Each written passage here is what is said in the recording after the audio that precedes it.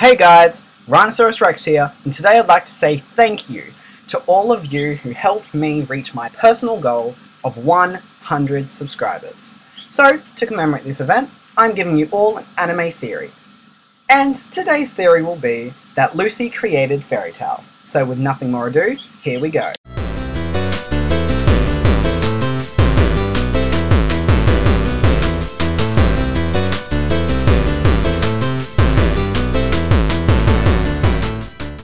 So, we all know the main character, Lucy Heartfilia, best known for her plethora of costumes, plus her rare magic of celestial summoning. Now, she is also a huge bookworm. This is shown many times in the anime, and it's also shown that she writes her own books. However, she is very self-cautious about what she writes, and she doesn't want people to read it. But, what if I told you that none of it was real, and it was all just a story? As a child, Lucy was saved by a girl with a fairy tale symbol on her hand. This caused Lucy to want to join the guild. However, what if she only wrote a story about it? In the OVA Memory Days, we learned that Lucy went back in time and saved her past self. However, this could have all been made up by Lucy just to explain who had saved her. But let's actually look into how she could have wrote the story, by looking at the main characters in Fairy Tail, namely Natsu, Grey, and Urza. Coming from a respectable family, Lucy couldn't do anything reckless. That's where Natsu comes in. He's the male version of her who isn't afraid to let go a little bit, be a little wild, and cause some havoc, as we can see in his personality being narrow-minded and reckless. Grey, on the other hand, is essentially Lucy's dream guy, being super attractive and having a nice personality to boot.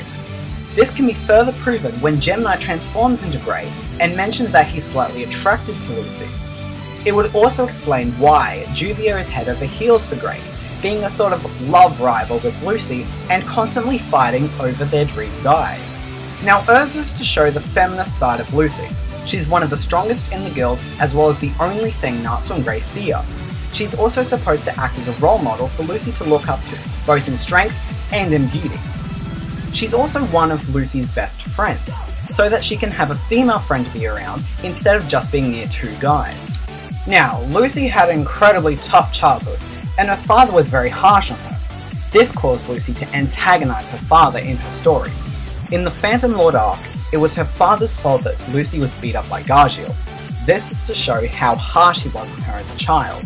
When her father fell sick, Lucy felt sorry for him. That's why Jude became a little less aggressive towards Lucy during the middle of the season. However, she still held a grudge against him, which is why he was more of a jerk than actually aggressive. But it wasn't until his inevitable death that Lucy started to regret the feelings she had against him. To show that, she made the Lucy in her story have to go through the same thing she did, so that she could show the emotions that she felt during the time.